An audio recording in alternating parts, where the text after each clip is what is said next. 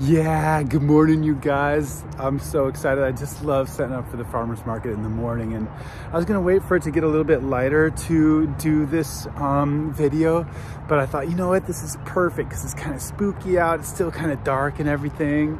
And so today's day 6 challenge for emotional intelligence, the theme of October, is essentially fear and motivation, okay? I remember being a kid and I was running, and I remembered feeling the fear of like a lion or a wolf or like a werewolf behind me. And when I embraced that fear, I was able to run further, stronger, faster. And I remembered it exhilarated something in me. So lo and behold, fear is the greatest motivating factor for action. It's the greatest emotion for triggering action. Love is awesome. And you know, the dream of what we have is the carrot is wonderful.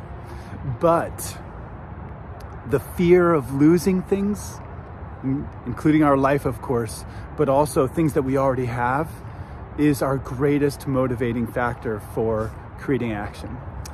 So I went to this wonderful Tony Robbins and Eric Worre event down in Las Vegas or something like that. This was a few years ago, and their most powerful practice that they shared during that weekend was, imagine if you do this epic journey that we're going on, and I'm just transposing right now.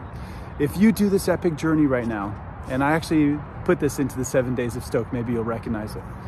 If you actually do this hero's journey, this 1 year epic journey right now, what will that allow you to have?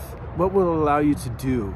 What will it allow you to be? And really dig into that and feel it and this and that and the other thing.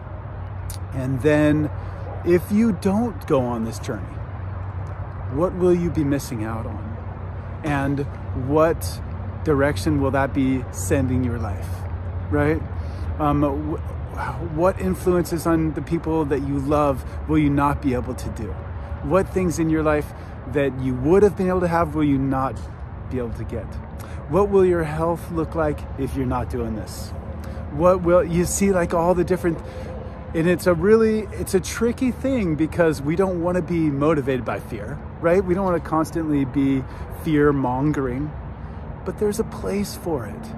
There's a place for knowing, being real with ourselves and knowing what could happen if we don't do the do, right?